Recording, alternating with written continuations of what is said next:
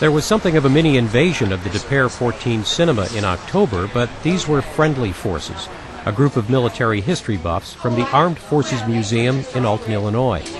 They had come for the sneak preview of Flags of Our Fathers, about the World War II Battle of Iwo Jima. And they came because they had, in their own way, actually helped make this movie, and they were hoping that somewhere in the exciting battle scenes they would see the machine that the producers had taken out of their museum and put into action. There's quite a story on that flatbed truck. That's a World War II era LVT landing vehicle, tracked. They were nicknamed alligators and water buffaloes, and this one's the proud possession of the Armed Forces Museum in Alton, Illinois. Go ahead and do what you want to do. Here, pull that. The amphibious craft has played a role in local history, a role in world history, and most recently a role in a major motion picture, a Clint Eastwood, Steven Spielberg movie about the Battle of Iwo Jima. Invasion scenes for the movie were shot in the summer of '05, and the LVT arrived back in Alton on a morning in October with a new paint job that was something of a surprise. Frankly, I've never seen one that color, unfortunately, but we hope that Spielberg's got some good advisors, so we went along with the paint color. But anyway, we did research for them and told them what color it was supposed to be, but they didn't listen to that, so they may know something we don't know.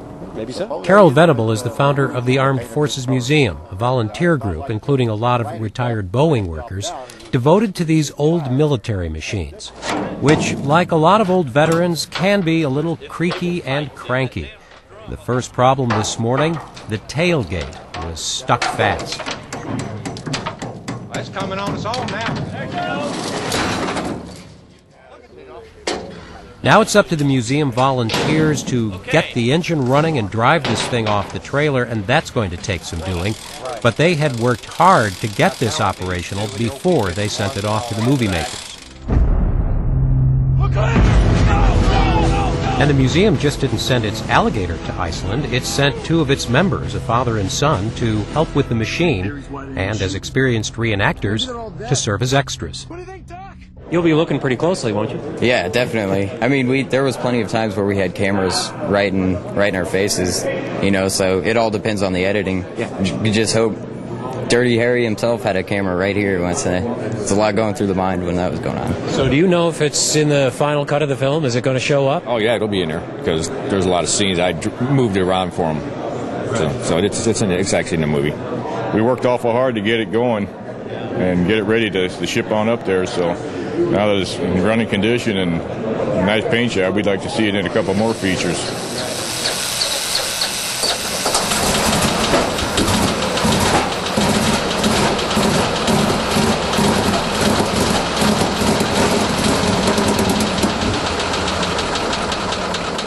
This will take some time, but the thing does run, and that's why the movie makers went to so much trouble to track it down and rent it.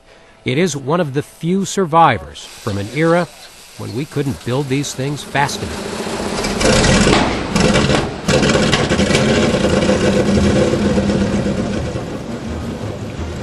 The amphibious vehicles were originally designed for use in the Florida Everglades, but after the U.S. entered World War II, they seemed perfect for the island invasions in the war in the Pacific, and the government started placing orders.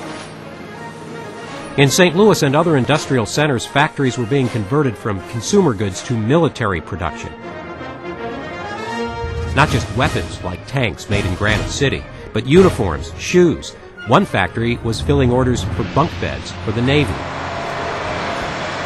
And the St. Louis Car Company, maker of railroad and street cars, was turning out specialized ammunition cars.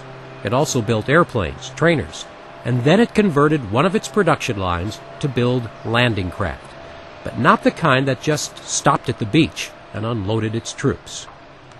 The LVT-2 is known as the Alligator tank, and then we built the LVT-4s, which was called the Water Buffalo, and were very important in making those landings, because when they hit the beach they could keep going because they were tracked.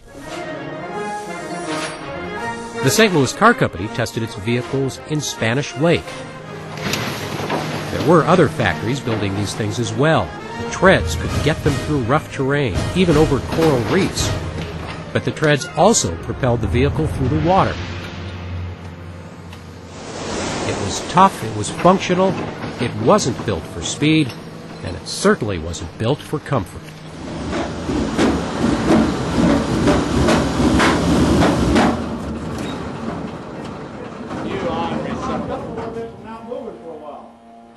Like I say, it's built for a young man, not an old. Yeah, it's pretty tight up here. Yeah, it is. All your control panels, your two laterals, your clutch, your accelerator pedal. This is your throttle. Everything seems to be stuck. Well, this has been through a lot probably during the filming, hasn't it? Yeah, but it's been in the salt water. Yeah.